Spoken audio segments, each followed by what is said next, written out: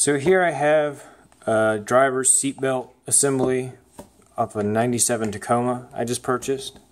When I purchased, the seatbelt was stuck in the fully retracted position. Obviously a huge safety concern. I looked it up, the new assembly would cost $180. So I thought there's got to be some other way. I searched forums, sites trying to figure out, if there's some kind of simple fix or whatever. This seatbelt is from an older vehicle. It doesn't have a get down, buddy.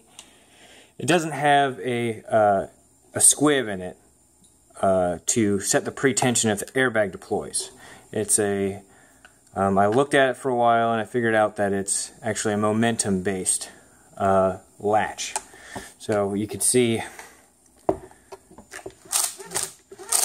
that if the vehicle pitches in any way, like say you come to a stop, there's a ball bearing in the bottom that slides either forwards, backwards, that will push up a paw and lock this plastic cog, keeping the seatbelt from coming up. So there's these pins right here. Those pop in like that. This one that was over here was a little difficult because the belt was in the way. But I just, kind of forced it a little bit. And we can see right here, this is the ball bearing, and this is the cog. Now we're going to take this piece, slide it forward. Now when the ball is totally sitting flat in its cup, this paw is in the down position, meaning that the belt will move up and down freely. But you pitch forward, like someone hits you from the side, for instance. This paw is going to go up when this momentum of this ball moves it outside of its seat. And same if you get rear-ended or you have a collision in the front. That's what locks it. Now I already taken this apart.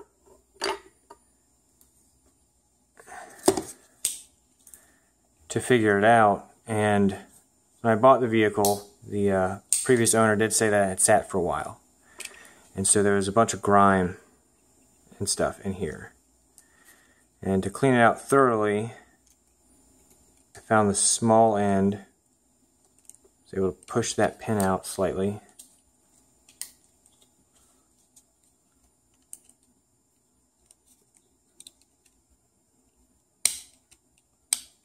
See if that's enough to grab it. There we go. Pull out this pin. Now it's just three pieces, three easy pieces.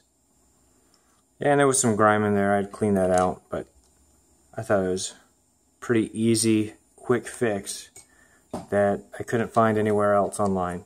So after I reassemble this, I'm going to take a little bit of wax-based lubricant, anything that's dry, like a dry film or like a white lithium,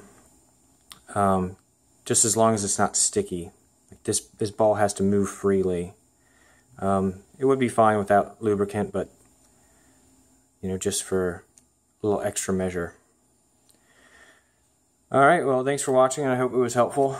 I'll put this back together and get my new Tacoma back on the road.